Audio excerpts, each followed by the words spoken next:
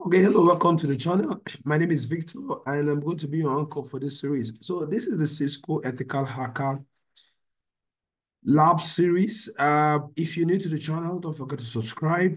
You could learn, you could ask questions. You can also invite others that are willing to take and interested in taking this program, this certification. On the channel, we've gone through quite a lot. We've looked at just a moment. Let me get out. Okay. So in the series, we've looked at quite a lot. If you check the channel, the playlist, I will drop the link in the description. We've seen the entire training content. Now we're trying to go through the labs. And in the very first lab 00, we talked about the basic foundation knowledge you need to know about how to get started in the lab. The second lab, we talked about how to deploy the virtual machine.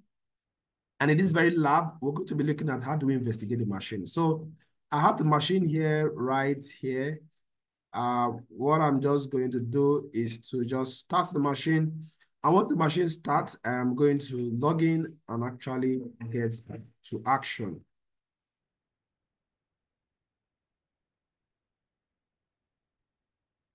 Okay, so I've just fired up my machine. My machine is still booting. Don't forget that this particular machine, I have upgraded the machine to have about 12 gig RAM. So one thing you could do is also make sure that your system, the virtual machine, have much more RAM so that it's a little bit faster. Okay, so two things we are going to learn in this particular lab. We're going to be looking at how to familiarize ourselves with the Kali Linux GUI and also the shell, the command line interface. Now, one thing to know that is Linux is open source, it's fast, it's reliable, and it's also very small. Wristwatches, routers, switches, some TVs, most devices that are even IoT devices run on Linux because it's very lightweight and gives you a lot of flexibility. From wristwatches to supercomputers actually run on Linux. Now, some other distribution or what we call distros, like Debian, Red Hat, Ubuntu, CentOS, of course, for hosting, for data centers, and all of that. So what are we going to need for this particular lab? We will need our Kali Linux virtual machine. Then we need internet access. Now, instructions. Part one, we're going to familiarize ourselves with the GUI. I will push this up to this extent. Let me see. Up to something like this so that I have, okay, good. So one thing I want to do is to log into the system first, so Kali, I log in. I'll allow the system to boot up. Once it's logged in,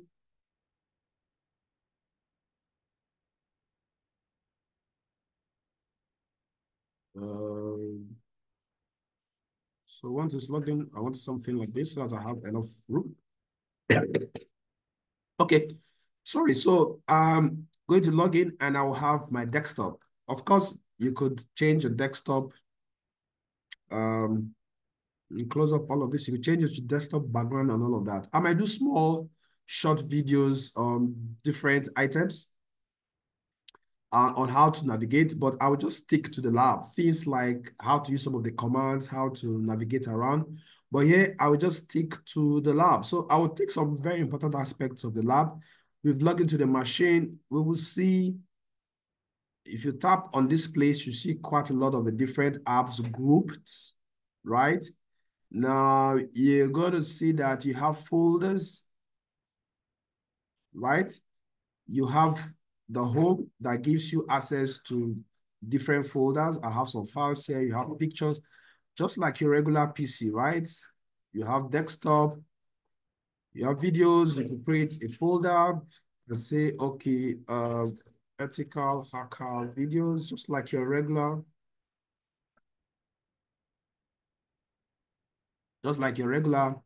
what's it called? Like a regular folders you have in your PC. Now, you can also go to Firefox. Normally, this system is going to come shipped with Firefox. You can also install other browsers. We could go through that later on. So if I say ctlhub.africa, you could browse. There are some instances where you might have issues with your particular system browsing. I can do another video on how to sort that out. It will just be as a result of DNS issues. So if you have such kind of questions, you can ask in the comment section. I'm going to give you a reply. Now, you could also go to the terminal. You see this guy and just do a directory, right? You could see all the, what's it called? All the files you have here, or all the folders you have within this home. So if you say pwd, it's going to be present working directory. Where are you currently in your machine? So we're going to be examining some commands. Now, there are a few things. You see your network adapter to say, okay, what are you using to connect? You see your mic, the volume, you could increase and decrease that. You see your time, you see what's it called? Your lock screen. You can lock the screen so that it's just like saying when you do Windows L on Windows machine. So you have your battery, you have your sign out, log out button, and all of that. So basically, all you're going to have in a regular computer.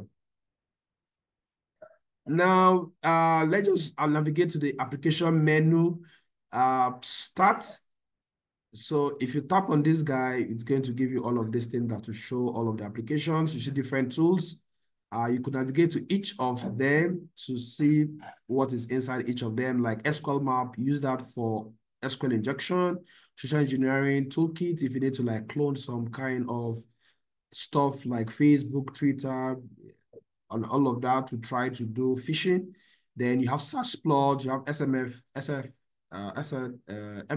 payload creator, you have Metasploit framework, you have quite a lot of them. So for reverse engineering, you have some there for post exploitation, for reporting tool, Faraday multi-go. These are very, very nice tools. Now, for your goal, for instance, is to make sure that in each of the folders, you want to learn like at least 4 or 5 tools.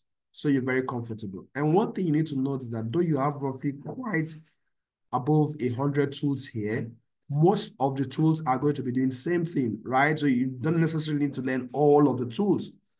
Like if you come to DNS analysis, for instance, if you come to DNS analysis, you're going to see, you have a DNS, that's DNS enumeration, DNS reconnaissance, then first. Just pick one tool there and master how to use it and you should be fine. The goal is that for a domain name, for a server, for a directory, you want to know what domain name service is running. Most of these items, you're going to see other tools that still do the same thing. So the idea is not to confuse yourself about knowing how to use 1,000 tools, but it's to be able to deliver a particular result at every particular point in time. So just a few tools ordered in the different phases of an attack, it's perfect. Okay, so we're going to try to go familiarize ourselves. So part 2 is going to be familiarize yourself with Kali Linux shell. One important one is man. If I come here and say ls, so ls we also just list my directory. Then there's this command we call man, right? So man is like manual. So Linux command are programs created to perform specific tasks. Use the man command is short for manual to obtain detailed documentation about the command. So let's say there is a command pwd and I want to get a manual, a documentation, a guideline for how to use a particular command. I can just say man pwd, right? If I do that, it's going to give me description. It's like a help guide, like a manual of how to use that particular command. So you see what's pwd is present working directory. It's going to tell you where you are at every particular point in time. Anytime I do a pwd space -p, it's going to avoid all symlinks, right? If I say pwd space --help, it's going to display the help on how to use that particular command. So that's what the man command does.